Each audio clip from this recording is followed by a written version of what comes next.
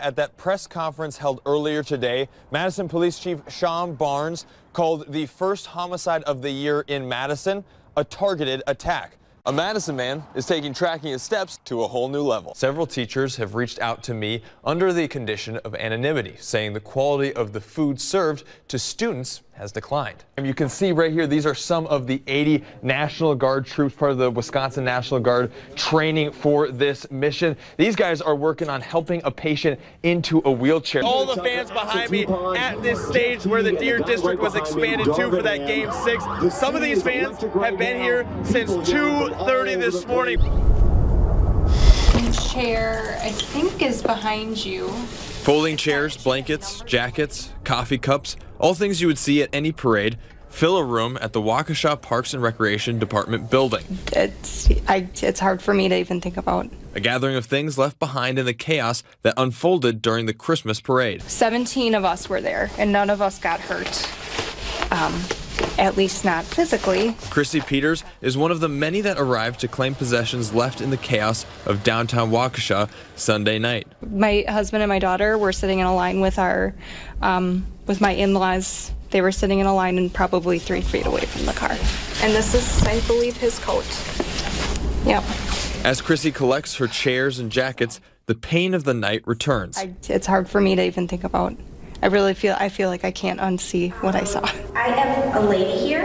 For others like Ethel Marshall, gathering items lost in the turmoil of Sunday night is all she can do right now. Just keep praying that I find his watch, because he'll be heartbroken if I can't. A Samsung Galaxy watch. Ethel tells us her grandson plays in the Waukesha South High School band and was struck by the SUV. It was a horrible scene. A scene she saw unfold on the parade's live stream. But he was like one of the second or third ones that were hit on the side of but the car went through. As her grandson sits in the Aurora Medical Center Summit, recovering from his second surgery, she searches for Tyler's smartwatch.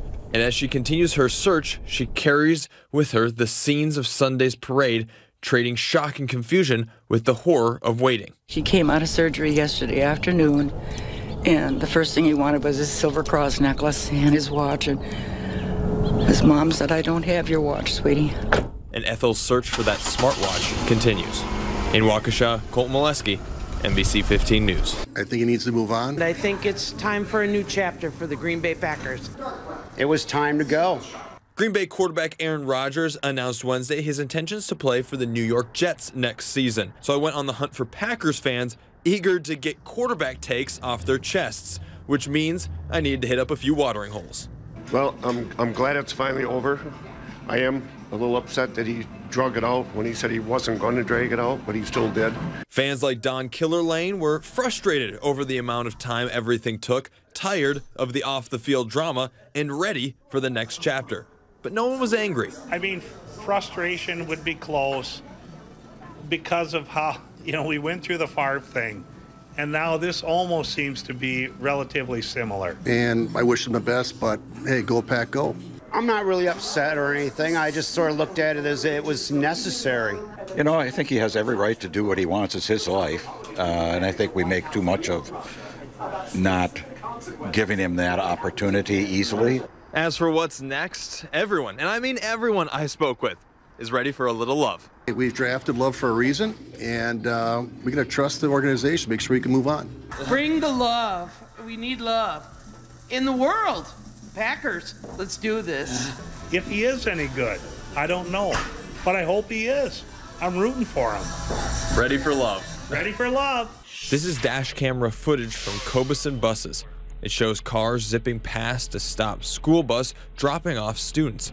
Here, a car races around a bus before making a sudden stop, almost causing a crash. A trend of carelessness, experts say, is growing across Wisconsin. They're simply not paying attention to our red lights.